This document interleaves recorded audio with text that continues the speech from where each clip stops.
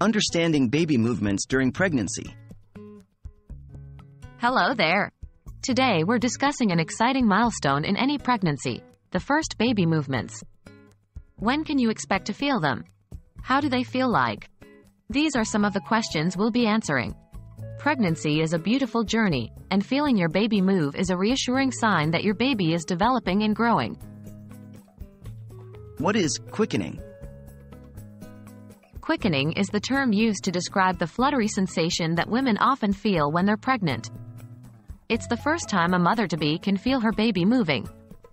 This movement might feel like gas bubbles or light flutters at first, making it hard to recognize, especially for first-time mothers.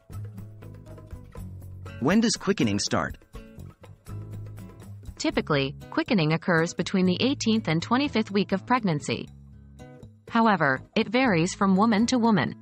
For those who are pregnant for the first time, the first movements might be felt later, even up to the 25th week. For women who have been pregnant before, they might recognize the sensation earlier, sometimes as early as the 16th week. What factors affect feeling the baby move?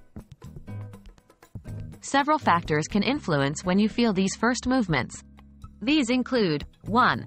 Your body weight. Women who are thinner might feel these movements earlier. 2. The position of the placenta. If the placenta is positioned towards the front of the uterus, anterior placenta, it can cushion the baby's movements, making them harder to feel. 3. The baby's activity level. Some babies are simply more active than others.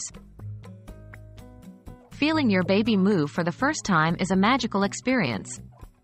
It's a tangible sign of the new life growing inside you.